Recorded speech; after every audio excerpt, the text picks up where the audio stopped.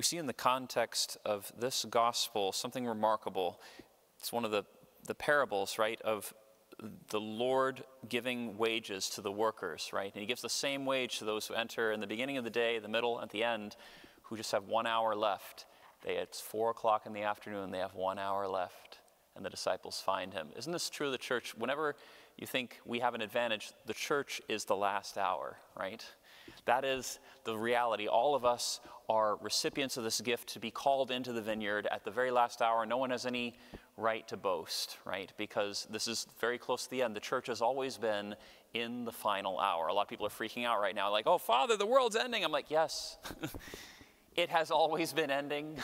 Ever since the ascension, they said, we are in the last hour. So therefore, stay awake. You do not know the day the Lord will come, right? So don't freak out any more than you usually do, because the fact is you should always be ready. And if you're always ready, then you're like, yeah, I know. I know the world's a mess. I know that people in the church are a mess. I know people in the world are a mess. I'm not concerned because he told me that already. He already prepared me for that, and he lives in me, and I'm ready to go. Unless I'm not, in which case I need to repent and go to confession, and then get ready to go. No biggie, right? Live for him, because those who don't live for him are in big trouble, because we have been in the last hour.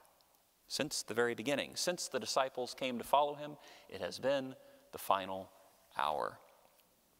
Let no one deceive you. I love this first reading. It's so good. Are there a lot of people trying to deceive you today? Better believe it. Literally every person I can think of on the TV is trying to deceive you. Like most news outlets are trying to deceive you. Even some people in the church, sadly, trying to deceive you, saying that this doesn't mean what you think it means. Oh, everything's fine. Look at this. The person who acts in righteousness is righteous. Right? Let me hear that again. The person who acts in righteousness is righteous. No one who is begotten by God commits sin. Right?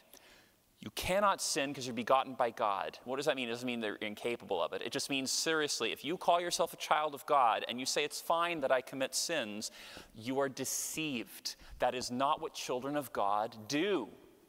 And people who say, oh, it's totally fine for some people to do X, Y, and Z thing, the church has moved on. No, she has not. Do not let anyone deceive you. Whoever sins belongs to the devil. John, he's just like, did I stutter?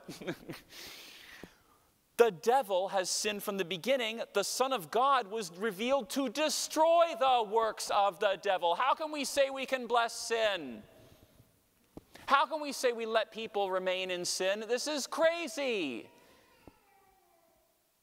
Jesus came to liberate us from sin, and that had a great price. He suffered, agonized, and endured the cross to liberate you and me from sin, not so we could just be like, thanks, Jesus, and go on with our sinful lives. No!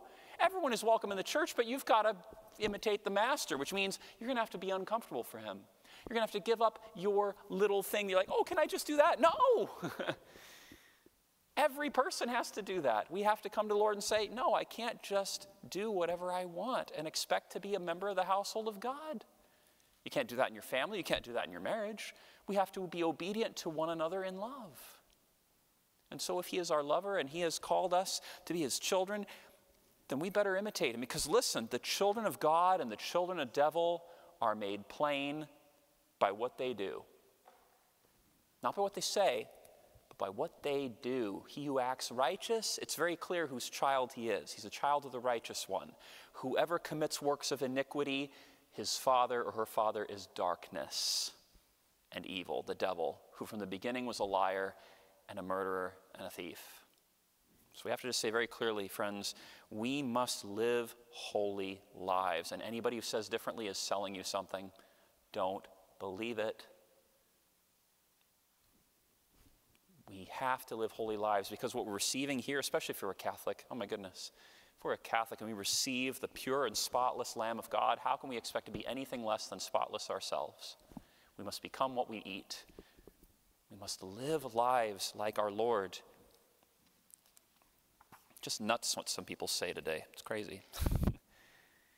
What does it mean to be with Jesus? What are you looking for? A lot of people, like, we see this. He asks a great question. What are you looking for when you're following Jesus? Do you want to be popular? Do you want to be in with the guy who's got all the miracles? Do you want to be in when, as James and John wanted to sit on the right and the left and be like in control? Do you want that?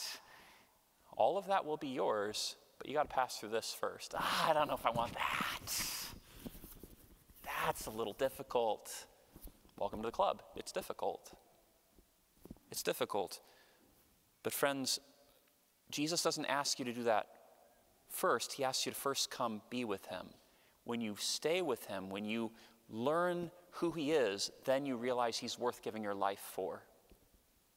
Once you've had an experience and a taste of his love, as the disciples did, they were willing then to give of themselves.